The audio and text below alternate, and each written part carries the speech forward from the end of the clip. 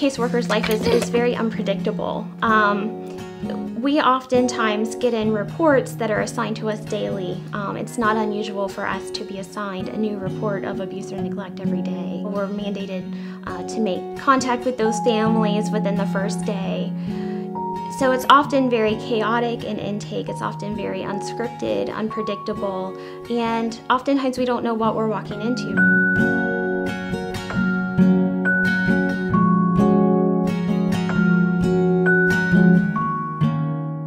So when our unit gets the case, we're working to reunify the kids with the family if they have been removed, or we're working to keep the children in the family. The cases that we have in child welfare are immense, and we have just the number of them. The workers in Ross County in the ongoing unit are running anywhere from 30 to 40 cases.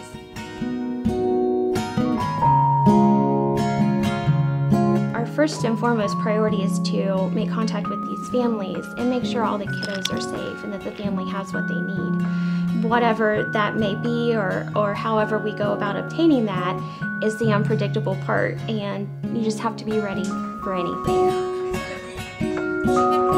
It's very traumatic going into a strange home and seeing what a child's living in. It's very traumatic having to tell a family they'll never get their child back. So our caseworkers are dealing with those traumatic events, which really builds up over time and has an impact on them. And so we really need to start focusing on helping our caseworkers deal with the trauma that they've experienced so that they can continue to do the good work that they do and really start to be recognized as the heroes that they really are to our communities.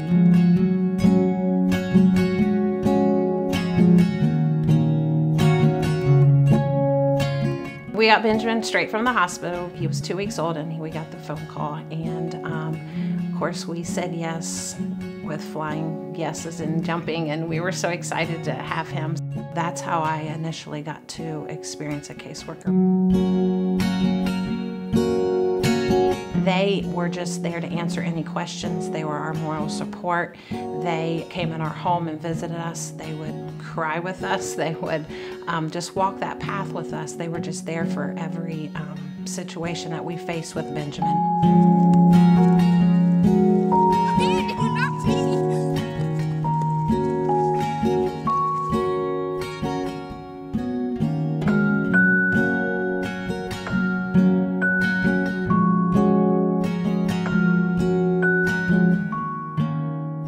So my day is split between office duties, which include referring to resources, and then going out and building a bond with those families. I love challenges. I adore kids. I want, the thing that makes me happiest in a case is when I can see parents and children laughing together, toward case closure, when we've helped them better themselves. That's why I do it, because I want to see those kids thrive. And I want to see the parents happy. I want to see them learn new things about their community that can help them. Yeah, I have a son named Ben. He's 10, and he has some special need and some disability. There was one time that he left the house at the middle of the night, and everybody was sleeping. When I brought Ben back home,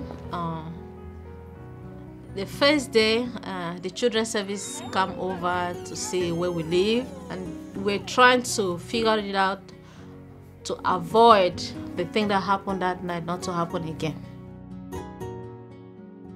Working with Stacy really helped, because it exposed me to a lot of help that I did not know exists.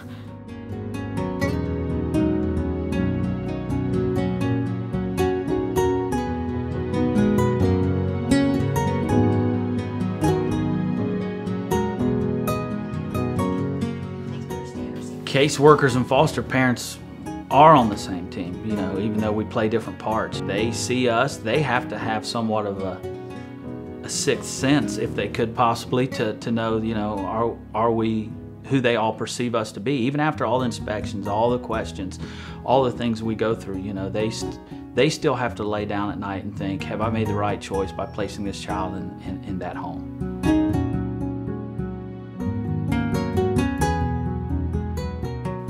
Children didn't ask, to come into this world, and I think it does us well to serve children in need with excellence and with all the resources we can. Our mission is to strengthen families, and that's it. And I think that's probably one of the greatest pieces to our agency and the things that we are trying to do and the places that we're trying to go.